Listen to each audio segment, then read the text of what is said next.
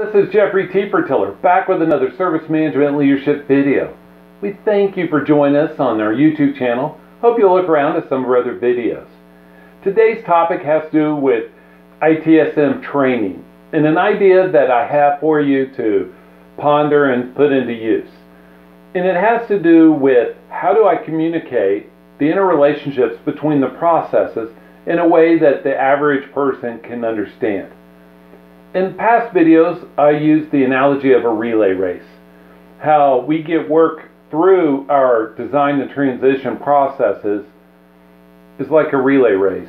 And when we hand it off to the anchor leg of the race, it's to operations.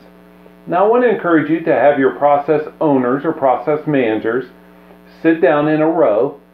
You can turn the videotape on. You can even hand one of them a baton and discuss the inputs, the outputs, the activities of these processes as they matriculate through your process. Think about this. We have service design.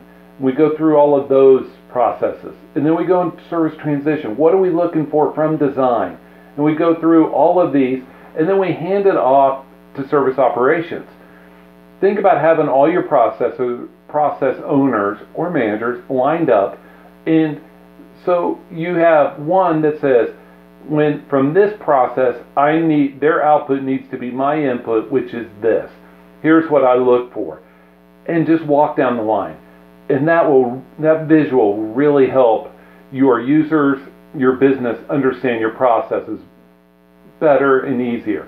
You can also, helpful hint, use the same strategy for your SDLC processes. All processes follow the same matriculation, and you can do it visually very, very easily. This is Jeffrey Tiller. Thank you for joining us on our YouTube channel. Please like or share the video.